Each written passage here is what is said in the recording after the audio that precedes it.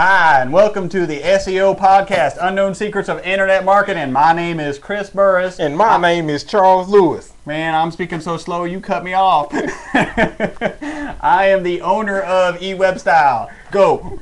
I don't know if I can continue in that language. And I'm your internet marketing specialist. All right, so it is Go Texans Day, Go Texas Day. Go Texan Day. Something like that. Yeah, the rodeo was kicking off here in Houston. They had the barbecue cook-off. They had the, it's Go Texan Day. I don't have any cowboy hats, but I do have a Texan hat. Woohoo! So this is the time of year where you can actually drive around the freeways of Houston and see trail rides, like horses and carriages and boys and, getting pulled and chili cook-offs, and you can see horses just by driving around. Period. Or definitely, cows, I was gonna say, who was the client? Bondsmara. Bondsmara. Yeah, definitely see those. But yeah. So Go Texan Day. All right, this is podcast number 226. As always, from our previous podcast, the tip is the three best blog comment practices. First, respond to comments. 2, delete spammy comments. 3, if good questions are asked, create a new blog post based on the questions. Yeah, comments, user-generated content usually comes from comments. And comments can be good or bad depending on how you moderate them. Unfortunately, most people don't moderate them. They leave their WordPress blog open or whatever type of blog it is, and people post comments, and then you end up with a long list full of spammy, bad comments. And that's not a good idea. What you want to do is moderate those. If they're full of spam and backlinks and things that have no regard or anything to the content you posted, delete those. Those are called spam. If people are actually asking pretty good questions and you can answer that question and it's still related to that article, then respond. Thank them for asking the question and respond. However, if somebody's asking questions that you could really go into enough detail about, take that opportunity to create a new post, link it to that blog post, and even reference the new blog post in that comment. That way, that person can read it, click it, and proceed to absorb the new content you just published. See, that sounds like a good experience to the Google user, right? Like I read an article, there's some dialogue about it, then I got some stuff hanging off here. Then I look at the comments, and then there's a comment that actually looks pretty involved, and it actually leads to another article. Wow, that seems so content marketing. Yeah, seems like the right way to go. All right, please remember, we are your friendly local neighborhood top position snatchers, where our mantra is... Don't be a douche. That was good. Yeah. I like that. A little twang in there, too. If you can, tweet now. You've got one of these devices. It's a cell phone that I'm holding up. If you guys aren't watching, you can tweet hashtag SEO podcast. This is number 226. Be sure to tag us in it at Best SEO Podcast, at eWebStyle. That way we can follow you back and do all of our social networking stuff. There are 3 ways that you could help us. You're probably wondering, how can I help these guys? They're so entertaining with their southern accents and all. But you can do 3 things you can do. One of them has 3 tasks. It's go onto iTunes, create an account, write a review. If you choose to, send us an email. I think my voice is what? Write a review.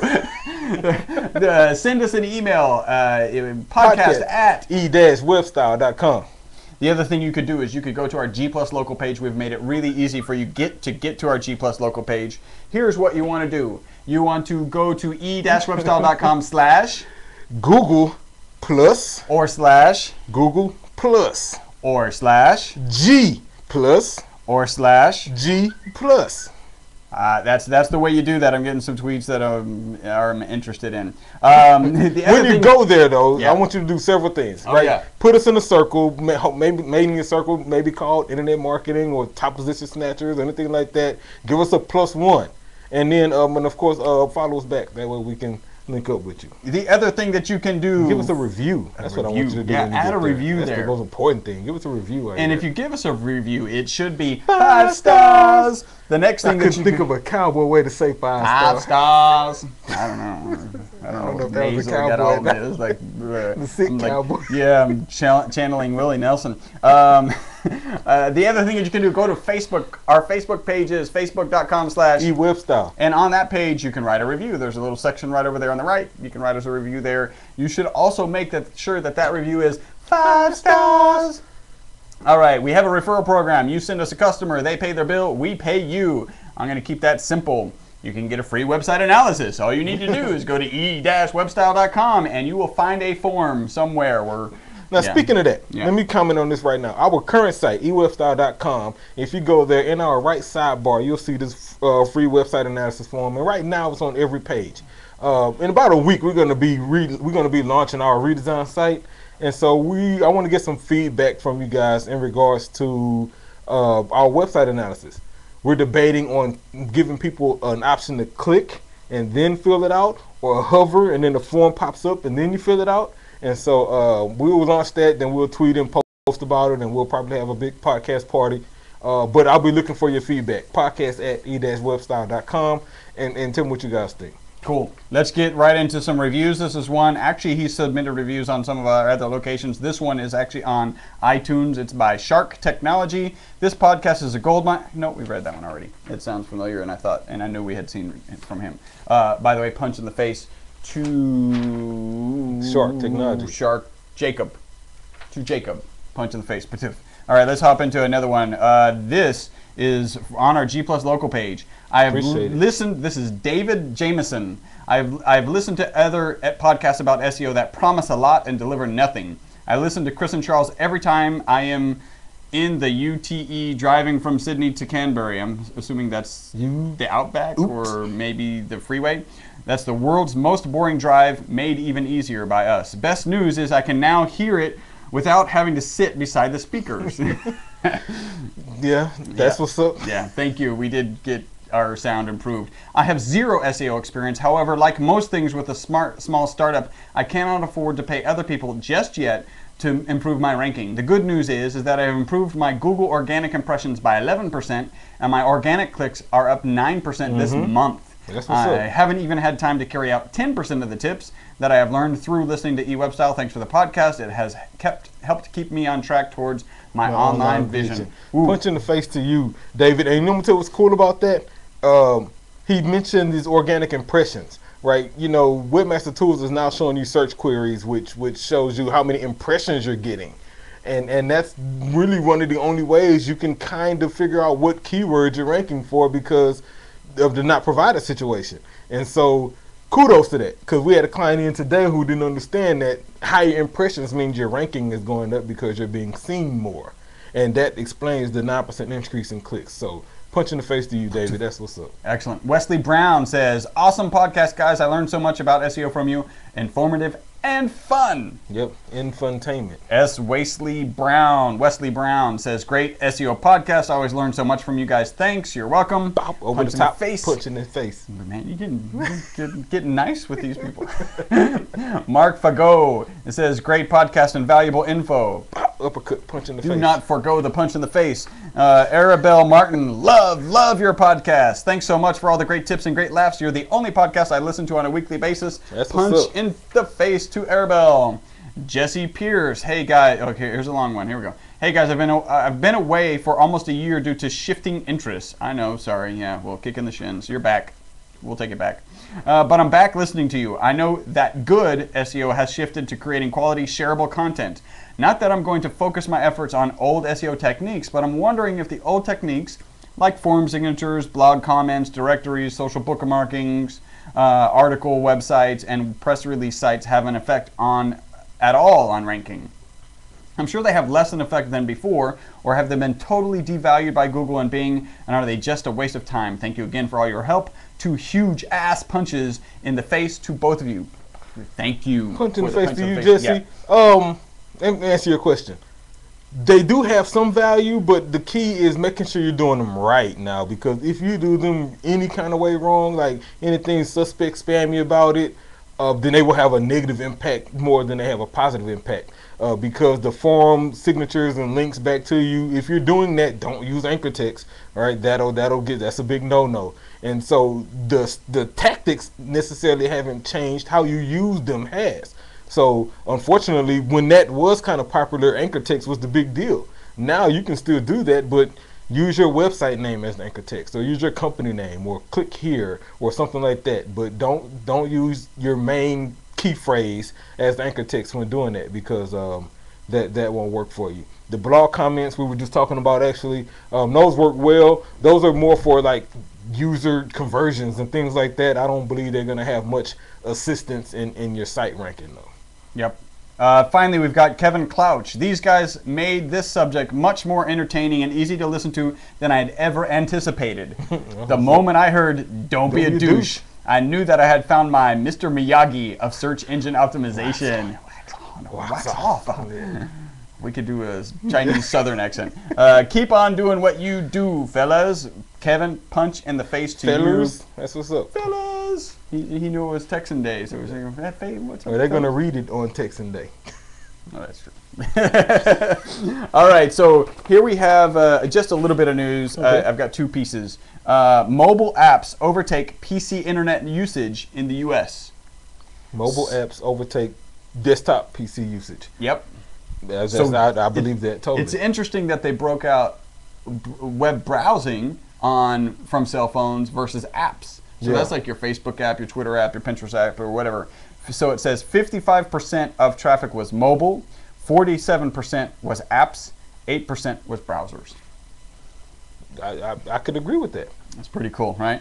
And then finally, I just think this is interesting. Snow Leopard, which is a Mac OS, right? Mm-hmm. And XP, which is a Microsoft OS, are about to both end support very shortly. Well, yeah, you better upgrade. Yeah, time to upgrade. Mountain Lion. Yeah. Windows 7. I don't know what Windows 7 sounds like, except, damn it!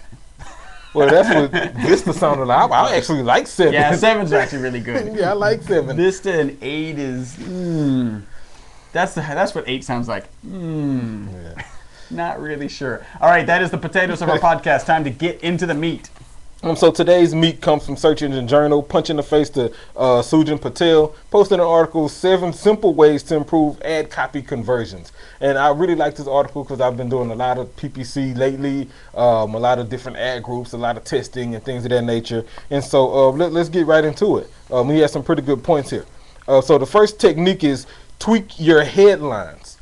And that's key. She goes on to say headlines are essentially your most make it or break it pieces of copy, and this is so true. You understand with the headline, especially in let's say a PPC ad, the headline is the first thing they see. Frankly, not even in a PPC ad, but in a SERP result, that title is also the headline that they see when looking at the results. That's your first opportunity to sell them. That's the first opportunity you have for them to understand what they'll get when they click on your link. And so it's very important that you take advantage of that headline. Tweak it. If you're getting traffic or maybe you're getting tons of impressions and not clicks really, tweak your headline because it probably can be improved. Number 2, focus on the benefits. This is key, in kind of sales 101 was all about FAB. I remember going through classes of feature, advantage, and benefit, right? And so in regards to an ad copy, especially a PPC ad, you have limited characters. And so you don't really have a lot of time to go into detail about the features, the advantages, and the benefits. So focus on the benefit. And I'll use us as an example. Right, so for example, when we promote the podcast or better yet, even SEO, the benefit to you doing SEO is that your branding increases, you get more traffic, and that traffic turns into leads. Now the features of that is that you have all sorts of keywords you're being ranked for and things of that nature, but that's not really the selling point. The selling point is what happens after the click because you're in that position. Yep. That's the benefit. You're selling business growth, right? Yeah, business growth and everything that comes with that, Yeah. and not necessarily the art on how to get there. And I think that's why we grow. Yep. So focus on the benefit. Number 3, answer objections. And they're talking about inside the ad. I disagree with that slightly. Depending on where your ad is. If this is a banner ad, then maybe, right? Because you'll have enough real estate and time to do that. But if this is a PPC ad, which was was talking PPC, then you may not be able to answer all the objections. I will say, mention that objection on the landing page, like wherever they land at. Yeah. If your ad is focusing on the benefit, then as soon as they click, they need to see that benefit again and immediately see the objections that they will likely have and address them immediately. Yeah. Address them graphically, address them with a video, address them with bullet points, address them with an infographic, with address a them sacrifice. somehow. but address them immediately. Right. Let's see here. That was number 3. Number 4. Oh, I like the A/B split test. Yeah, test everything. This is kind of Everything. consistent. Past few podcasts we've been talking about this, especially with PPC. It's just that important. Test everything, and if it's working, great. Use that as your control and test again, because testing is that important. You can always get better. Matter of fact, you should be testing everything. Number 5, connect with your audience. Right, speak We their talk language. about this a lot. Yeah, I mean, you have to communicate effectively with the people who you are marketing to. And so, if, for example, if your target is maybe an urban community, then speak that language. Yep. It's okay to use slang in your ads if that's what your target audience is speaking. Yep. If you're targeting, corporations and white collar type products, then speak that language. Right. Don't have any misspellings. Don't use slang. Use proper grammar, because that's your audience. Yep. Speak their language. Number 6, incorporate power words. I really like this one. Power words could be, you or free, instantly, new. Those are power words that are inside ads that kind of draw people's attention, and they make your ad seem a little better. I want to add to that and say incorporate the correct action in your ad. What does that mean, Chuck? So let's say you're running an ad to download the latest, white paper, right? In your ad, use the word download.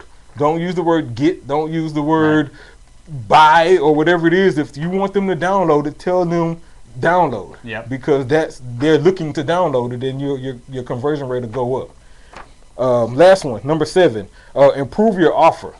At the end of the matter, she says, if you're facing ad copy that isn't converting, consider the fact that your text is not the problem. It just might be your offer. Yeah. At the end of the day, your offer could just suck. Yep. Right? I mean, you may need to go back to the drawing board and regroup what you're offering, because it's not competitive. Everybody else is doing it. Frankly, your competitor may be doing it better than you, and so your ad your offer is not really working. Go back, review your list of products and services, come up with something new, and try to market that. And hey, I have an idea.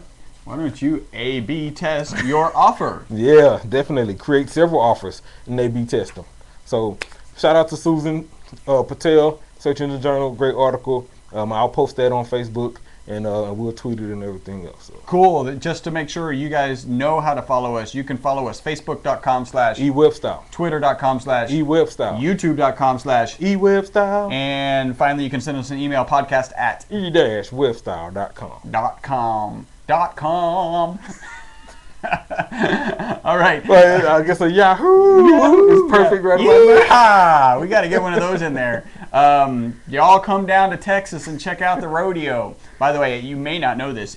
I think it's the second largest rodeo on the planet. It probably is. I it's think huge. the Alberta one might be. We're like in competition with Canada. That's this feels wrong. Yeah. A cold rodeo? Yeah, it's the ice rodeo.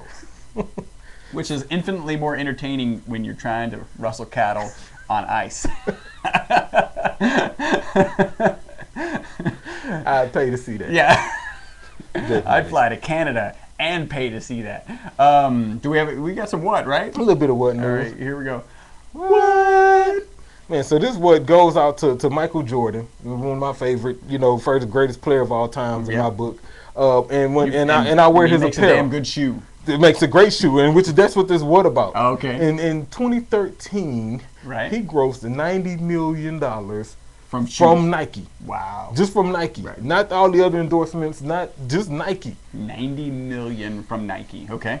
Jordan's sold $2.25 billion in Jordans. Dollars. Okay. The next closest one was $300 million. Wow. And that was LeBron's. Exactly. Whoa. What? Yeah. Wow. So, punch in the face to Jordan. I feel like I almost contributed to that. I thought about 2013. I was like, man, I bought 2 pair of Jordans. I bought a hoodie. I bought a couple T-shirts, some socks. Yeah. My next order should be free or something. Yeah. Come on. Hook us up, Jordan.